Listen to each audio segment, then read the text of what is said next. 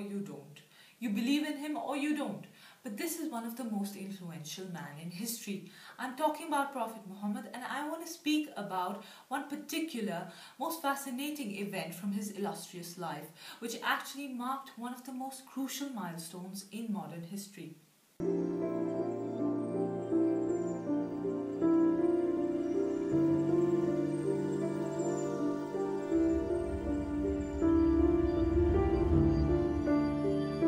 The year is 621. The Prophet narrates, "It was night time when I was in the sacred mosque in Mecca.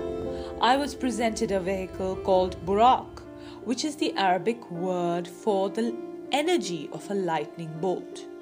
So Barq means lightning in Arabic, and Burak is the energy contained in a lightning bolt, which is approximately 1 to 10 billion joules. That's a lot of energy. So the speed of a regular lightning bolt is 97,536 kilometers per second. The Prophet, in his first part of this journey, traveled from Mecca to Jerusalem, and the distance between Mecca and Jerusalem is 1,486 kilometers. By a little bit of math, we can find that for someone who's traveling at such a speed, the distance of 1,486 kilometers can be covered in precisely 0.01 second, a centisecond, a hundredth of a second.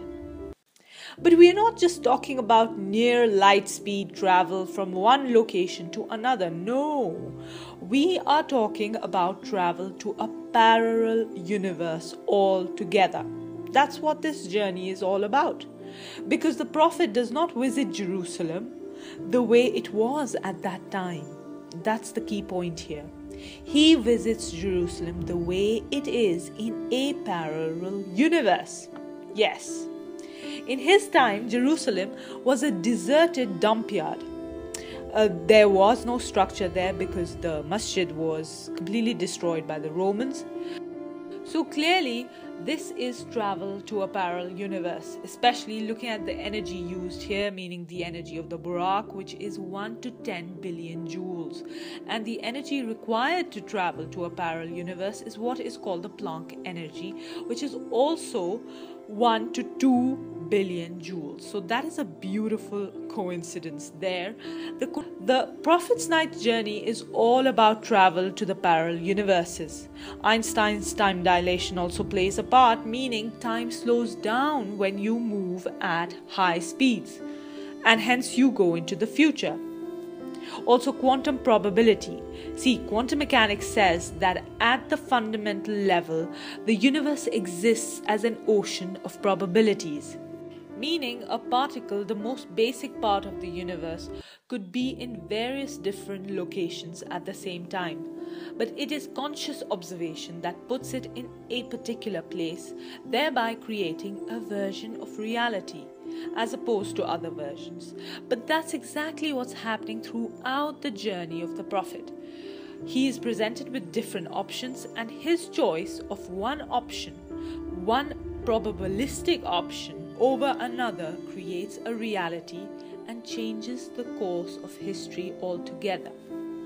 The Quran throughout emphasizes on the existence of parallel universes, meaning existence of parallel realities or dimensions of time and space that possess different probabilities of the same phenomenon. Meaning, remember how quantum mechanics says that a conscious observer affects reality by collapsing the wave function?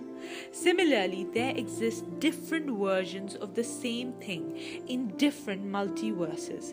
These multiverses could exist side by side, or doors to enter into another parallel universe could be all around us. We wouldn't just know. It sounds like sci-fi, but it is an inevitable conclusion of string theory, and there is sharp mathematics to it.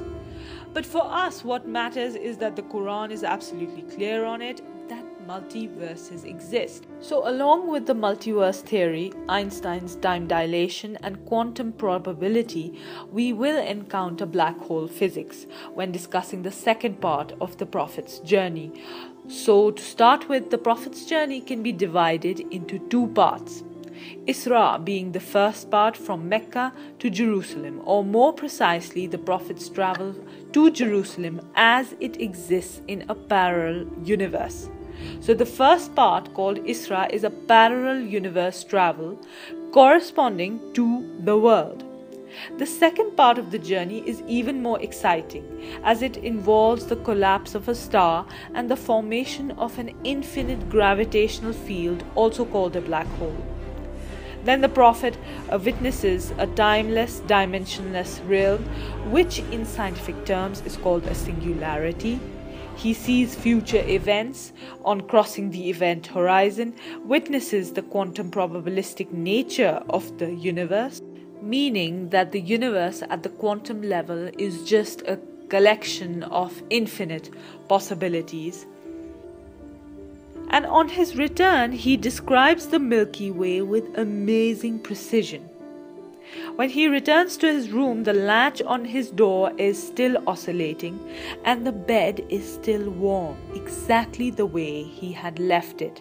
So this is a case of extreme time dilation, meaning time literally stopped for him. Okay, now let's get a physicist in. And just for you to know, I've studied advanced physics, so I really know what I'm talking about. But anyways, we'll get the physicist in and narrate to him the entire event. So we're talking about traveling to parallel universes, going into the future, reaching a dimensionless, timeless realm, and back in a moment. Multiverse refers to the general idea that our universe might not be unique. There might be many, many universes. And there are a number of different ways of thinking about multiverses.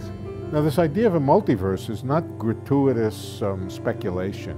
No, it really comes out of both experiment or observational physics about the universe and the current theories as best we understand them. I think we've got to be open-minded because we have good theories which predict that the multiverse must exist.